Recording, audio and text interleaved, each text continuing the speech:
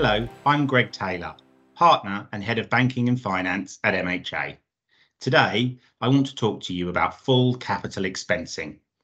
Full capital expensing is the replacement for the super deduction that was announced in the Chancellor's budget.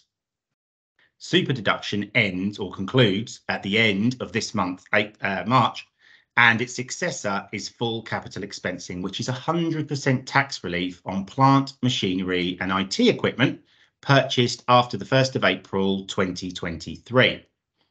Now, full capital expensing, I believe, could become the dynamo at the heart of a UK economic rebound.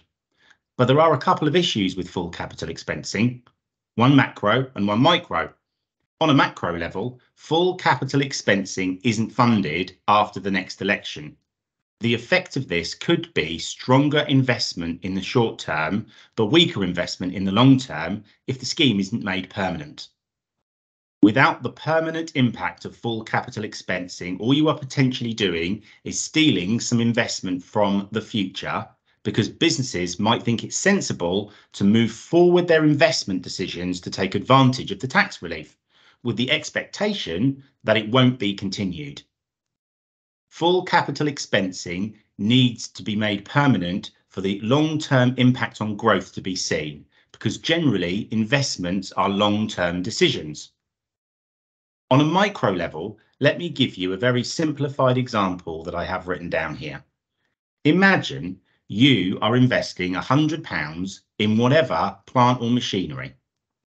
This investment, you reckon, should help you generate £105 in income within a few years. Under the rules, pre-super deduction, you could write off that cost against your tax bill. Since 19% of £100 is £19, then in effect, the plant or machinery really cost you £81.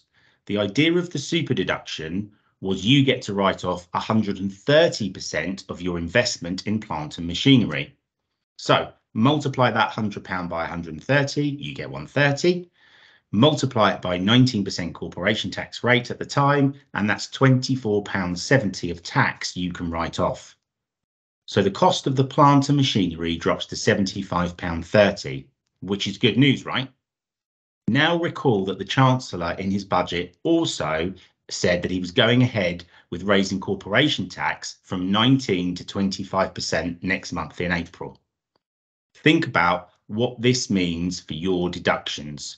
You're buying plant or machinery for £100, getting 19% off them in a tax write-off, so £81 cost to you. You still, though, expect to make £105 in income within a few years from using the plant and machinery. But when the corporation tax goes up, you'll be charged 25% in tax on that. So that equals £78.75 in post-tax income. Think about it. You're making a loss on your investment because you're putting in £81 of your own money for a post-tax return that comes out lower.